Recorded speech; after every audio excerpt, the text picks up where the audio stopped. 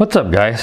Today I'm going to be taking a look at this really neat looking RC truck by Meisty. I've never heard of the name brand Meisty, but I really thought this truck looked really cool, and I was really happy to get a hold of it because it's a really sharp looking truck with some pretty nice features for a rather affordable price. I'll show you the box so we can see that name brand here. I've never heard of Meisty, and I assume I'm pronouncing it right. The model number on this is the number 8812, and it's in red, of course, and they also have blue, and of course I've got an 8813 that looks like it's available in red and black. Some of the information here is that universal drive shafts that are metal, those metal swing shaft dog bones, and a full metal gear differential. I think it has ball bearings, but I can't say for certain. I mean, it lists as bearings in the instruction manual, so I'm pretty sure those are ball bearings, or not bushings. The truck itself, like I said, is a really sharp looking truck. It does not have oil-filled shocks, so suspension's a little bit bouncy there, just spring shocks. Now, I opened up one of the shocks here, and it almost looks like you could take oil, but I wouldn't try that. It's probably going to leak out. It really has to be designed and sealed for oil, or it will leak out. So you could definitely add oil-filled shocks to this very easily, and you're going to get out even a much more dampened and smoother suspension, and it's going to handle jumps better, and it's going to drive a little bit better. Otherwise, it's fully proportional steering. With a real servo in there. It's not the bam bam, non-proportional. Of course, same thing with the throttle, fully proportional. Let's go ahead and take the body off. There was that protective sheen on this, I believe, so I pulled that off. That's why it's even nice. It's nice and glossy. It's a little bit dull whenever that's left on the truck. As you can see, all the electronic components here, except for the servo, a steering servo that is, all the other stuff is fully enclosed in here, and it's it's pretty close to being sealed. I wouldn't say it's sealed, so it's not going to be waterproof, but it's certainly going to be dust proof, dirt proof. I really like that they did that. Nice. You got your ESC receiver all enclosed within here. Here's your on and off switch. Like I said, there's your steering servo. There's a drive shaft from front to back because this is four-wheel drive. Of course, like I said, it has a differential in it. It's a little bit of a metal plate here to kind of help protect the motor. The motor is a 390 size brushed motor, so pretty common for this size. I believe this is 1/12 scale, and also pretty common at this price point. Sometimes you'll see 540 size, but 390 is what you usually do see in this class. Now, it is mostly plastic with the exception of this aluminum here. But it seems to be rather well built. I wouldn't be overly concerned about it breaking unless you hit something really, really hard. These steering arms here, these are plastic, so these would certainly be the most likely thing to break if you clipped the wall or something outside. This is what I used to always break on my kit cars years ago. So that might be the one thing I'd be concerned about. You can easily swap these out for a metal ones or something that's not going to break. Let's take a look at the battery it comes with. It comes with a 2-cell 7.4 volt 1500 milliamp hour lithium ion battery pack. You see it's hard cell, it's not a LiPo, but you could definitely put a LiPo battery in here if you wanted a little bit more kick than the lithium ion, but this is still a good battery. It's much better than having a nickel cadmium battery. As you can see, it uses a balance port on here, so you can balance charge this one because the connector it comes with here is not a standard type connector. So using this on a hobby grade won't be as easy, but the charger that it comes with is just one of these USB ones, so it does balance port charge, but it's pretty slow. It's taking several hours to charge up this battery at 1500 milliamps with that charger. It also comes with a really nice screwdriver, really nice for a kit, and your 4-in-1 little hex wrench here to take off the wheels and tires, that kind of stuff. The instruction manual is also really good. I'm just going to flip through it here. You can see it's got all the parts, exploded view for assembly. Let me turn it a little this way so it's more visible on the camera. And pretty much what you would hope in a decent RC car to have a decent instruction manual, because you don't always get that. In fact, sometimes in these cars they don't even include an instruction manual, so I like that it has a good instruction manual with it. The controller is your pistol grip style, which you'd expect. It has a foam grip, which I'm always a fan of. It's a little more comfortable and less likely to slip in your fingers. Your forward and reverse, your on and off. It's got your dual rates for your steering, so you can adjust how much you want the steering radius to be. And your steering trim. There's a bind button, which I had to do when I first turned it on. It did not go. I had to hold this down while I powered it up, and that put it in bind mode, and then it instantly bound. And then once you do that once, you don't have to do it again. But the instruction manual did not mention anything about binding. He just mentioned this was a bind button. So at first I was like, oh great, is there something wrong with the car? It's not doing anything, but it's just a matter of getting it bound up. I don't know if there's anything else here that I did not cover. I mentioned that these have metal dog bones here. They're just a straight one piece. I think on the box, I think it showed it being, what was that? It shows them being like a swing shaft, and I don't believe that's what that is. Let me take a closer look. No, these are straight one piece dog bones. These are not those universal drive swing shaft type dog bones in here. So the structure, at least the box label, is wrong for this one, but that's fine. You don't need that for this. These metal dog bones are better than the plastic ones. I used to use in the Tamiya cars years ago. They're not going to bust. So that's good. One thing I wanted to mention here was the drive compartment. You do have these little dial things. You move out of the way and you pop this open. I have trouble getting my finger in here to pop this door bay open, but it just it comes off. And there's your little oddball connector. So you've got a decent amount of room. You can easily get a 2-cell LiPo battery in here as well. Got a little foam back, kind of foaming in the background there. The top to kind of hold the battery in place a little bit, and just a nice little battery base. So I do like this design. It's relatively easy to get this open. You don't have to mess with having a screwdriver in the field to get your battery out. Okay guys, I think that's pretty much enough. I've blabbed on quite a bit already on this truck. So we're going to take this outside now and we will take it around for a drive review. So be right back.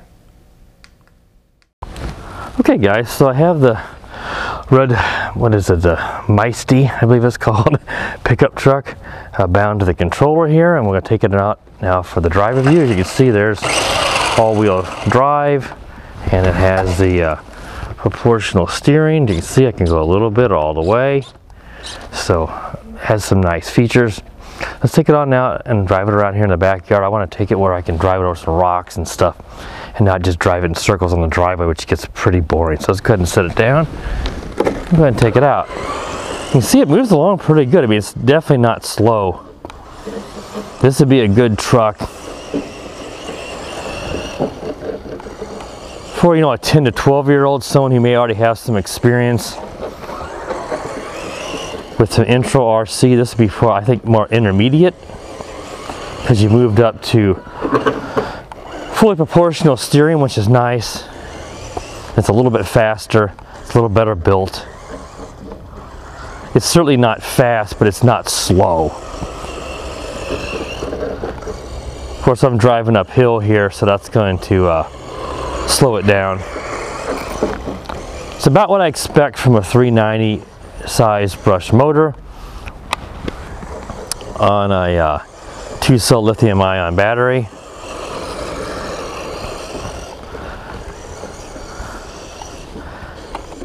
Ooh, rammed it into the fence. Seems like there's maybe a little bit of range issue there, unless my batteries are low on my controller, because I'm not exactly sure why that did that there. I tried to steer it and it still went into the fence.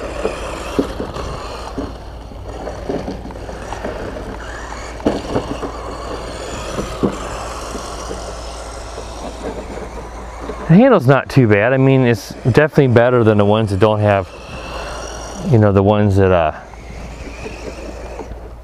don't have proportional steering. That curved way that grass is there, it doesn't handle that steering very well there. It's a bit wider than I would expect.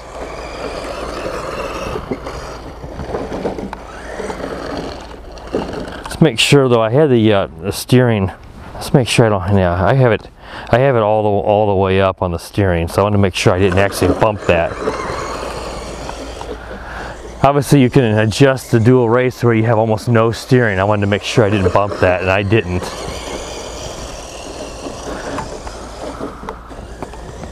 If you let off the throttle just a tad, then you can obviously turn a lot quicker. It's pretty much a trick with any of the trucks. Let it off a little bit and get a chance those wheels to turn a little more.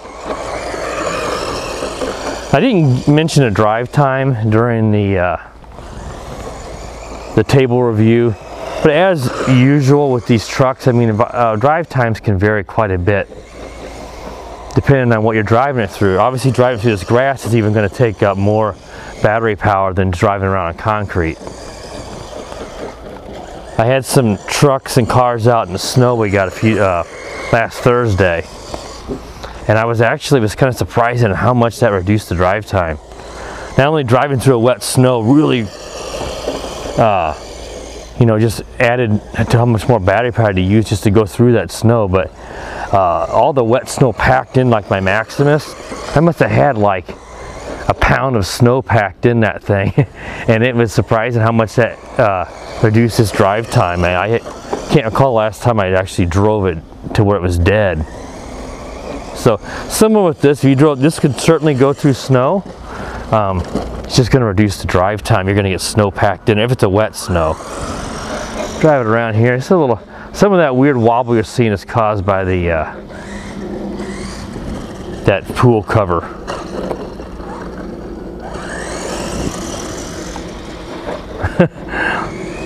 I would suggest probably trying to put some oil-filled shocks on this truck, because I think it's going to be a lot more smoother. It's really a bit bouncy. You can adjust the spring tension, but I mean, that's not going to do much, because I think it's just going to be even bouncier. You're not going to be able to extend them longer to where it's going to be more cushion and less bounce. But it's really stable. I mean, I've not rolled it yet. Now, of course, it's not super fast.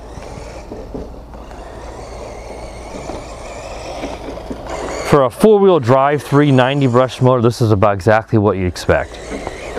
I've got a 390s that are two-wheel drive like the HBX Ground Crusher. It's faster, but it's only two-wheel drive, so it doesn't have as much power.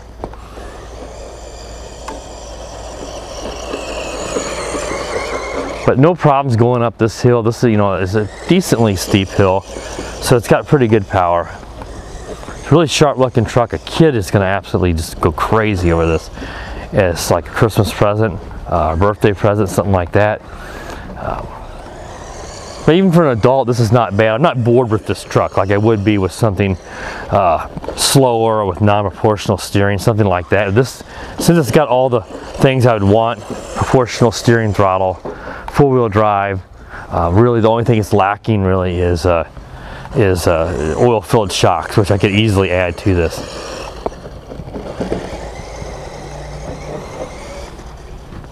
And to have fun with a truck, you don't need to have the fastest truck. Everybody wants speed, and I get that. But this has pretty good power, and it's just right for someone who's getting into the hobby here a little bit, has some experience, but it doesn't have anything real high end. This is a good stepping stone up to the high end stuff, you know. It kind of has a look like a Red Cat or something like that, but it's, you know, it's just not really familiar with this name brand. I think it was Meisty. So they might be new. And see how that kind of hit that and jumped and was a little bit rough. That's again, that's that spring suspension.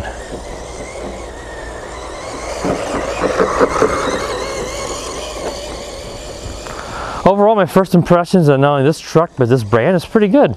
Not bad, better than quite a few I've seen recently. I don't remember the price of this truck offhand. I want to think it was in that, you know, I'm guessing again here. I don't look too closely. I want to think it was somewhere in the $50 to $70 range, something like that. Don't hold me to that. There'll be a purchase link in the description if you're interested in checking this truck out. I'll also include any coupons that TomTop might have given me. I think there might be one. I usually get a coupon, but not always. So I will definitely include that coupon with the purchase link if I have one.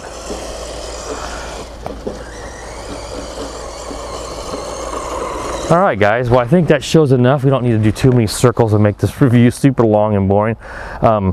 overall, I really like this truck. It's pretty cool. I mean, you can see I'm driving it through water today. The grass is wet from the rain we've had and snow melt, and it has no problems with that. And I said that compartment inside is close to being sealed. I would not say it's waterproof. That's going to keep all the components nice and dry when it's just a bit of a, you know, a wet mist or something, or even if there's snow. Really, the only critique I could have of this truck right now, aside from not having oil-filled shocks, which at this price point is pretty rare. The PX Toys 9200 Piranha has oil-filled shocks at this price point. That's the only one I'm aware of.